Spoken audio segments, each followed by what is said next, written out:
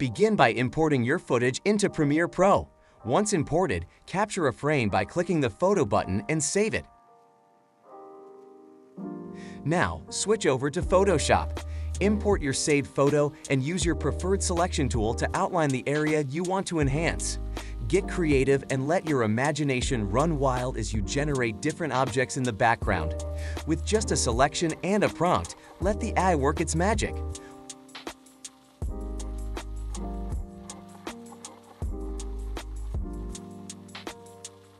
Once satisfied, save your creation and return to Premiere Pro. Back in Premiere Pro, drag your edited photo over your footage.